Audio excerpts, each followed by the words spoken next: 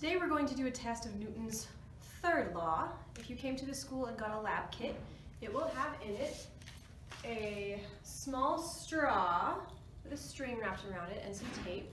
You'll have two balloons. You don't need two balloons, but in case one breaks, you'll have a backup. And then something to measure with. If you have a longer measuring tape or a yardstick, that would probably be better, but since this was in the lab kit, I'm going to use this to measure today. You're going to set it up so that your string is tight between two things. I have it set up between two chairs that are on a table right now. But before you tie it tight, you're going to have to make sure that your straw is on that string. I'm going to take my tape. So some of the tape is going to be used to tape your balloon to the straw. I'm going to take a really small piece of tape and just mark my starting point every time, or starting point so that I can start at the same place every time. I'm going to move my straw over to that starting place. I'm going to have my a little bit longer piece of tape ready to go. Right there, ready to go. And then I'm going to take a balloon. Now you're going to do two different tests. You're going to test a balloon with a little bit of air, and then test a balloon with a lot of air. So we're going to call that the small balloon and the big balloon. So even though the balloon is the same balloon for each test, the amount of air you put in it will determine if it's the big balloon or the little balloon. So for the little balloon, I'm only going to put maybe 2 puffs of air in it, so it looks about that big. If you'd like to get even more precise, you can even measure it. Try and get the same diameter each time. This one has about a diameter of 12 centimeters. So I'm going to go for 12 centimeters each time I do this test. So then I'm going to take the straw, I'm going to put the tape onto the straw, and then I'm going to take my balloon onto that straw, and then I'm going to let go. Okay, we went to about right here, and since the starting point started with that end of the straw, that's where I'm going to measure. So on your ruler, we're going to use centimeters, and your ruler has 30 centimeters on it. So there's 30 centimeters, 60 centimeters, 90 centimeters, 90 centimeters plus 17 centimeters, so that's going to be 107 centimeters. Write that down on your data table that you drew in your notebook.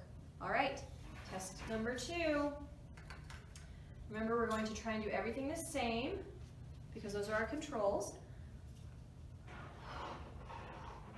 I'm going to want it to be about 12 centimeters. Okay. All right, we're about there. Tape it back onto the straw. Move the straw all the way back to the starting point and let go. Ooh, the balloon came off that time. Okay, 30 centimeters, 60 centimeters, plus 11, so that's 71 centimeters. Write that down for trial 2 in your lab notebook. All right, let's do trial 3.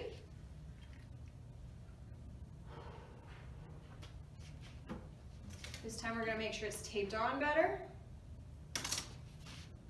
Newton's first law had to do with that in the last thing, where even when it ran out of air, it wanted to keep going because it has inertia. So that was a good example of Newton's first law. Here we go. Ooh, that one did not go very far at all. Okay. 30 centimeters plus 10, so just 40 centimeters that time. Okay, I'm going to switch the color of my balloon simply so that if you're scanning through the video and need to rewatch, you can see pink balloon is for small, orange balloon is for big, so that just helps you, if you're going back and need to review the video, help you find where the big and the little one is. So this time I'm going to blow up the balloon bigger.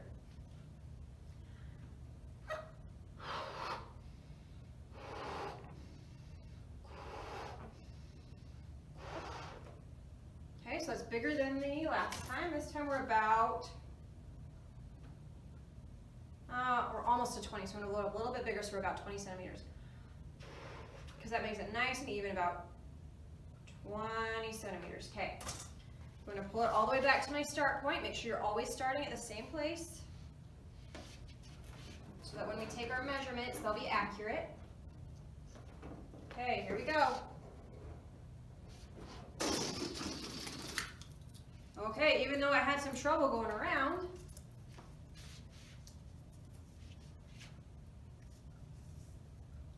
centimeters, 60 centimeters, 90 centimeters, 120 centimeters, plus 18. So that's about 138 centimeters. About 138 centimeters for trial 1 for the big balloon. Okay, let's move it over.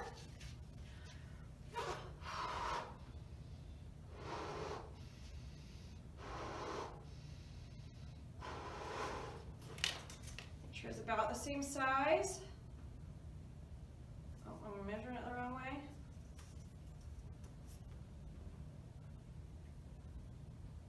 Okay, yep. I'm going to tape it on. Make sure the tape is really, really on there. Here we go. Okay.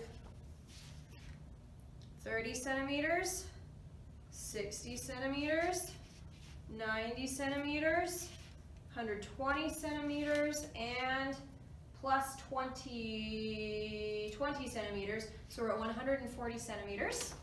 So that's your second trial for the big balloon. Last one for the big balloon.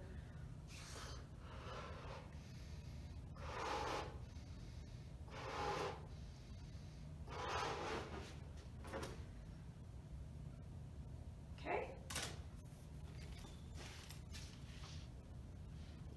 Make sure the tape is on there really well. And